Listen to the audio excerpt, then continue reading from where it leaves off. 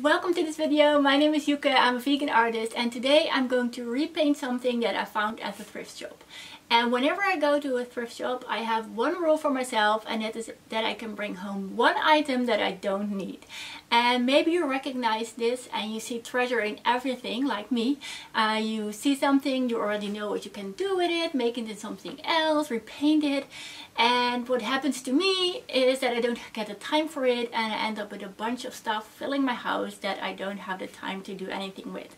So that's why I have this rule for myself that I can only bring one thing. So if you're curious what I bought, let's come with me.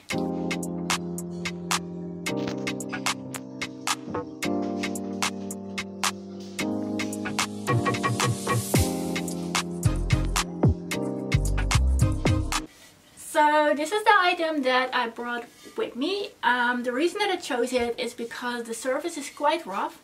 So I'm hoping that the paint that I'm going to put on it will stick on it really well. I just cleaned it and sanded it a little bit. And yeah, it's nice that it is, but it's a little bit chipped on some places. And I thought it would be cool to paint on this. So I already made a sketch of what I want to do with it. So my idea is to, it's stuck in the paper, is to paint a deer on the front of it, on the bottom, and then make a bunch of leaves and like green colors around it. So if someone puts flowers in it, the green will really complement the flowers, at least that is what I'm hoping. And then the deer will be here in front. The reason that I chose a deer, I just think it's the most magical animals that you can see in the wild. All animals are magical, of course, but especially the young male deers with the short antlers. I always love to see them. So I thought it would be fun to mix these two and put this design on this vase. So let's go and start with the sketching.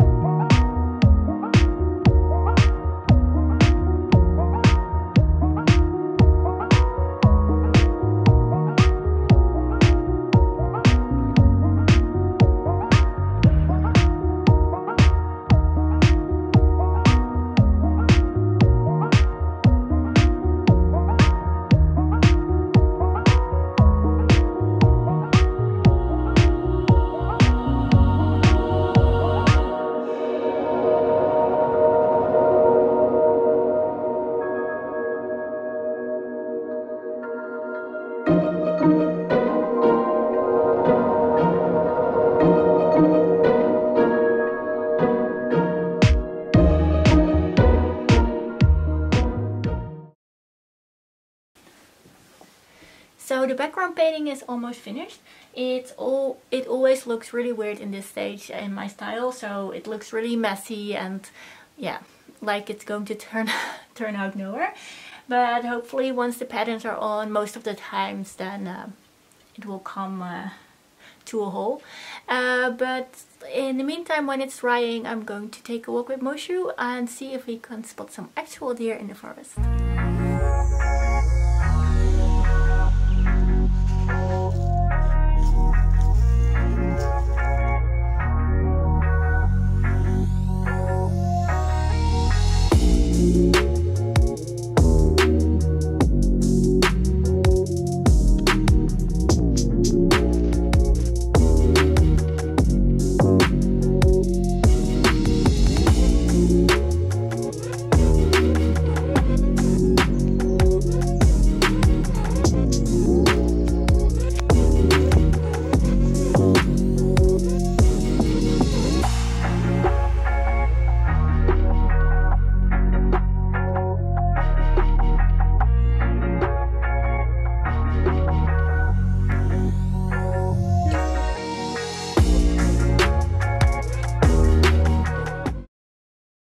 So Moshe and I just got back, the paint is fully dried, and let's go to my favorite part, which is lining everything.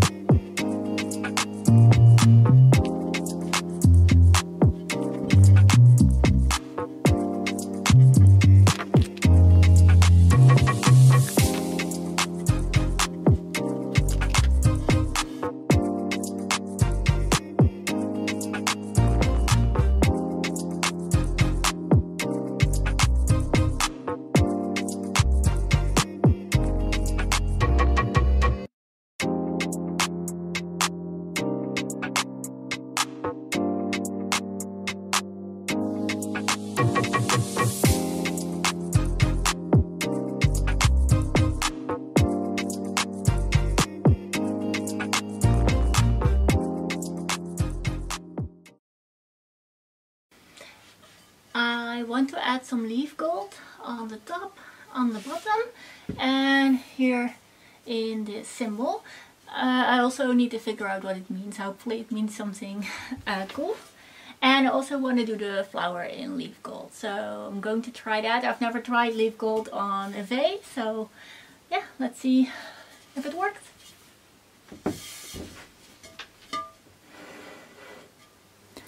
So it happens that my paint tubes make perfect vase holders. So leaf gold comes in these sort of sheets. The ones I have is actually fake, so it's more like leaf metal. And I use it quite a lot. So I also have it here. the small bits that are left over. Maybe I can use them for this one, I'm not sure. So first you paint on some adhesive, and these are the places that the leaf gold is actually going to stick.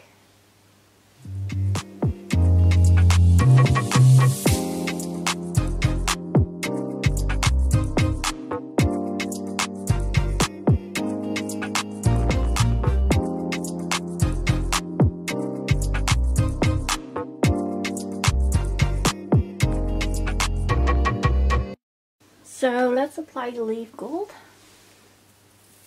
I'm probably doing this totally the wrong way, but yeah, I just learned it myself. So, and I have this sort of weird brush, and I just push it on there a little bit, very gently.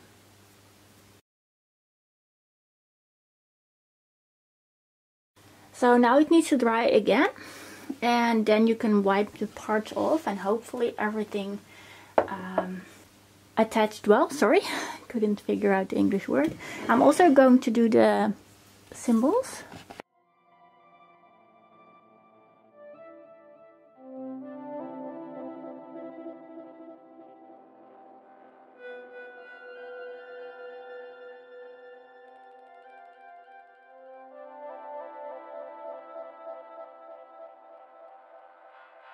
So for this one, I'm going to use an entire sheet, so I can just slide it on top of the symbol.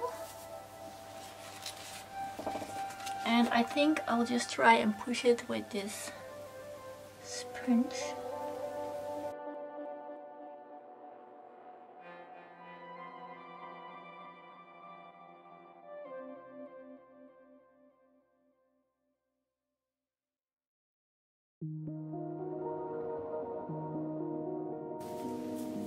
That's the nice thing of leaf gold, it doesn't have a good or a bad side. You can use both sides.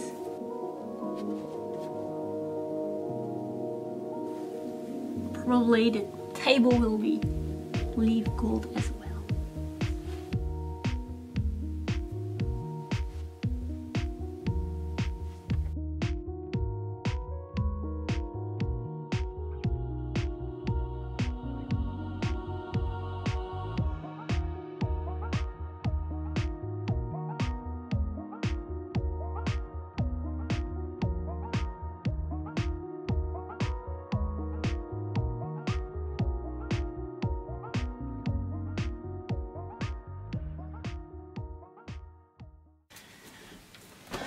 Alright, I'm just going to leave it to dry for a couple of hours.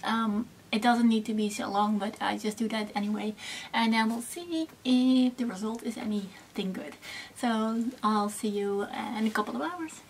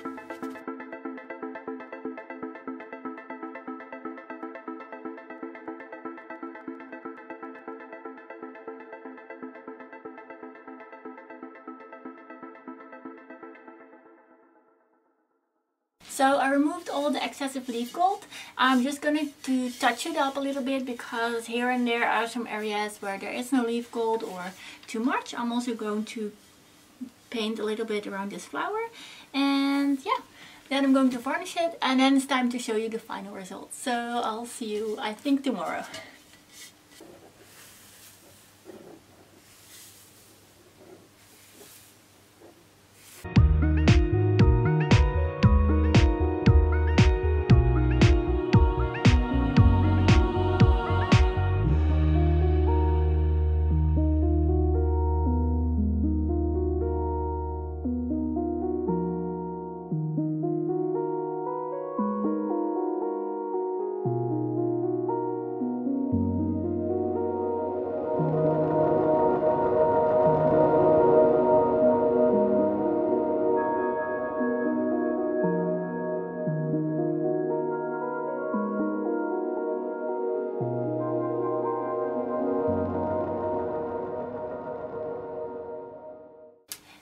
have like the finished result, and the only thing I really want to know is what this symbol means, and I really have no idea which language it is, or yeah, what it might be. I did try a website on my laptop in which you could draw the character with your mouse, and it said something like big hands, at least if it is a Chinese symbol, I'm not sure. And now I'm going to try Google Translate app on my phone and see what it says that it is. I'm going to try a Japanese and a Chinese translation. So I'm just going to put it up, and it scans the image, and it says in Japanese that it means something like large key or Daigo 1, and Daigo means something like Zen.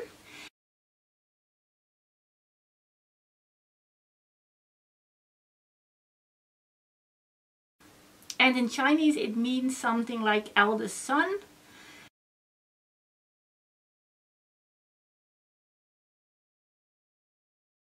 So yeah, I'm still not sure what it means. I do think that the symbols match best with the Chinese meaning of Daki, which means big, and then it says just another symbol. It sounds like this. Daki. So I'm absolutely not sure if that's the correct meaning. If you have any idea what this could mean, yeah, please leave a comment down below. I would really love to know what the symbol means. And I really hope you liked this video. Thank you very much for watching. Keep on loving animals, and I hope to see you in the next one. Bye!